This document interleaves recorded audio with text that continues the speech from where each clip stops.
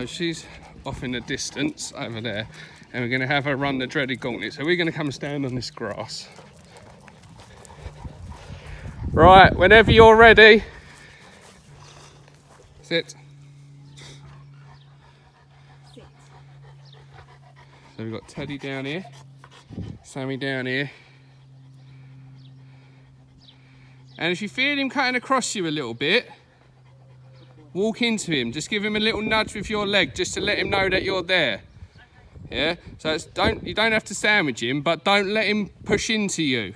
Yeah, push back. Yeah, so whenever you're ready.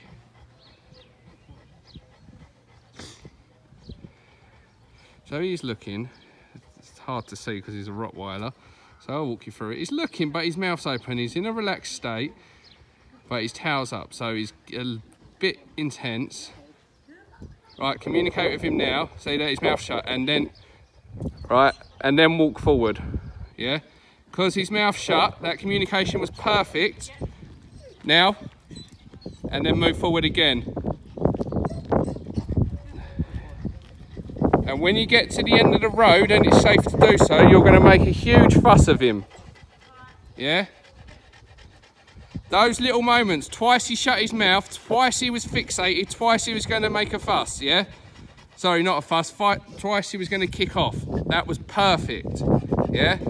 We're setting up scenarios, so we're practicing scenarios where you can stop and help him out, where you don't have to move forward, but sometimes you have no choice. Sometimes you're going to have to keep moving forward because it's the real world we live in.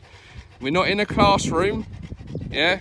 We're not walking at midnight when there's no dogs around, and we're not taking him for a walk, yeah? Unfortunately, in the real world, you have to deal with people coming out of nowhere. So we're teaching you what to do when you haven't got a choice, but to keep moving, and we're showing you what to do to help him when you have got space, yeah? That was perfect.